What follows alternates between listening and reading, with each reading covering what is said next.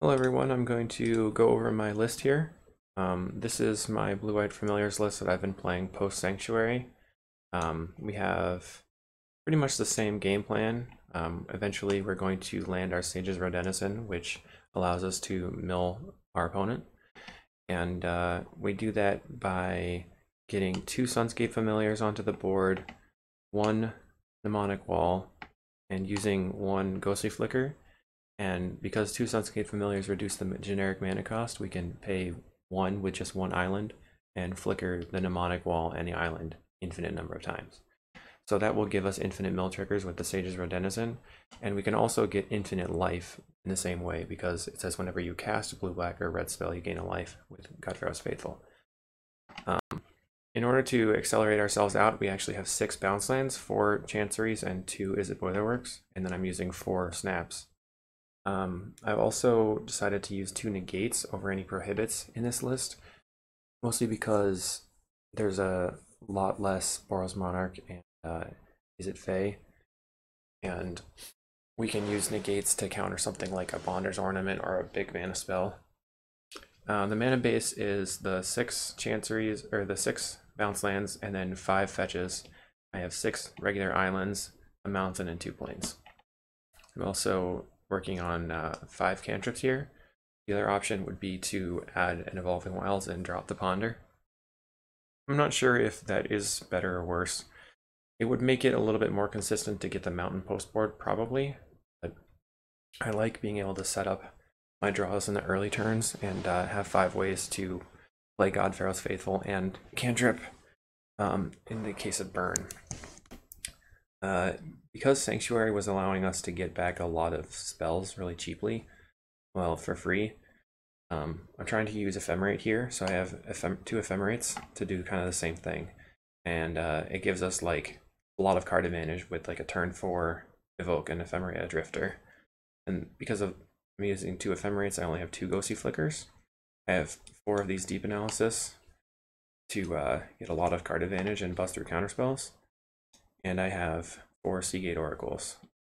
I also have the 3 of the Mnemonic Walls and 4 Muldrifters.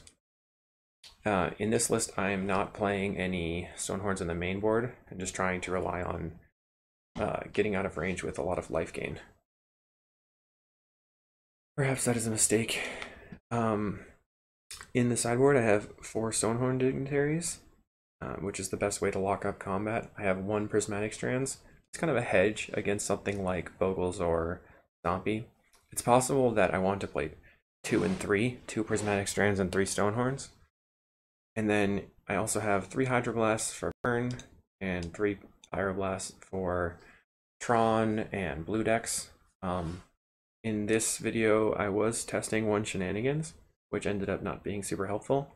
I'm gonna drop that for Dispel.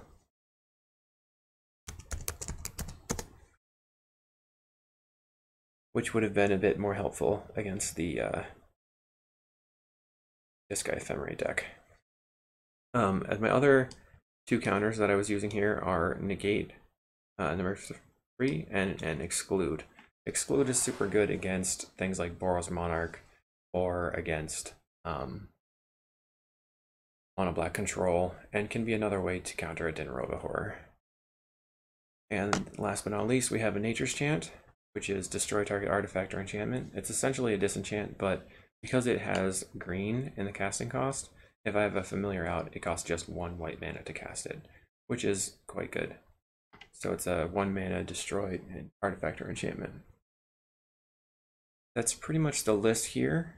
We can go over some of the combos. So without Sanctuary, there isn't any infinite draw engine in this deck, but the combos are basically almost all relying on having a familiar and some other cards. So let's kind of set that up. So your main combo is 2 familiars, a Ghostly Flicker, Sage's Row Denizen, and a wall.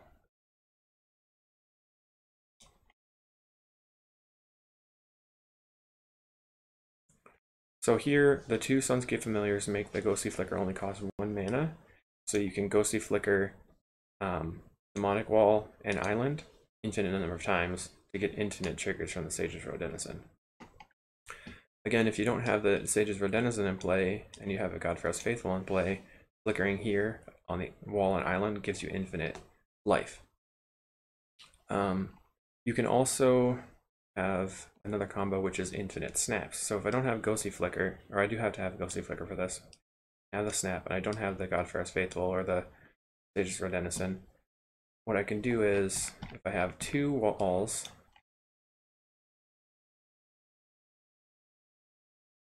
two islands, I'll take the Ghostly Flicker, I'll flicker these two mnemonic walls, and one mnemonic wall will get back a snap, and one mnemonic wall will get back a flicker. And then I go ahead and snap one of my opponent's creatures and untap both of my islands. So that's a mana neutral play.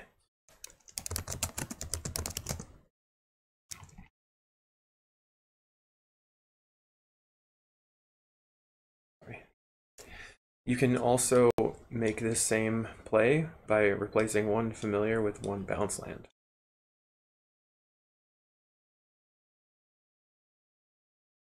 So